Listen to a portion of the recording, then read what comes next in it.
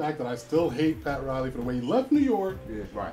He still got his eye on our boy from New York, Lance Stephenson Yeah. of the Indiana Pacers. He's going to try to make some moves. Yeah. Now that LeBron is settled, Bosh is back. Yeah. Lance Stephenson would be a nice piece. I like Lance Stephenson on the Heat. I feel like he would be a much more pretentious player, somebody who have a little bit more control and command on the court as a player. I think so. In New York, forget him going to Miami. Are you kidding me? That's he'd be going down there. It's over. Yeah. I think I like Lance. He's still a fireball. He's still young. He's got to go with that. No question. I just think as a player, with Wade's health pretty much going down, I think they're probably looking for that next, wing guy to bring in.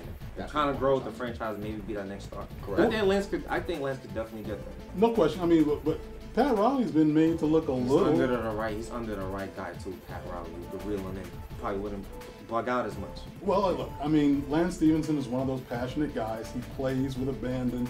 He's kind of unpredictable, but you like that. You like to have that guy. You need a guy like that. You need someone with that fire on your team. I wish he could get back to New York. But what about Pat Riley's moves? I mean, he's been obviously he wasn't happy about going to Vegas and hearing from LeBron that he wasn't coming back. Right. He tried to slip a little dagger in there early on and preempt the thing by saying, hey, we want guys to stand up and say, who guaranteed wins? You're not going to win them all the time.